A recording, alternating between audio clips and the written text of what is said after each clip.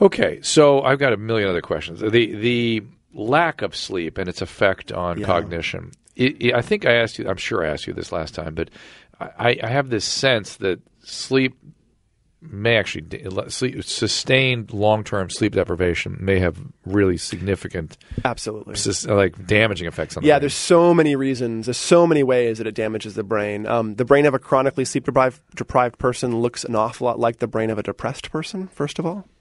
We're discovering more and more about the sort of mechanism of sleep and what it actually does. There was a study out a few months ago that found that the cerebral spinal fluid actually washes the brain like a car wash and washes out metabolic byproducts when we're sleeping. And if you don't sleep, metabolic byproducts, toxins build up in the brain. Oh, that's interesting. And so it's literally washing the brain at night. This sort of dissolving all the toxins and washing them out through the CSF.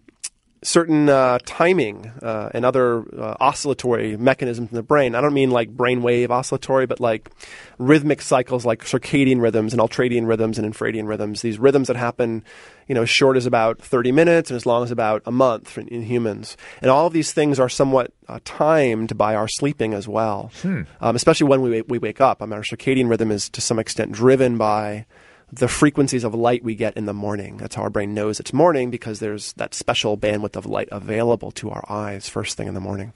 And so without that entrainment, without the brain sleeping for 6 to 8 hours a night and having the restorative recovery, growth, and repair, but also having, dropping cortisol and stress hormones, but also being entrained. I call it photoperiod entrainment, having your 24-hour clock and the Earth's 24-hour clock synced is incredibly important for performance as well as health.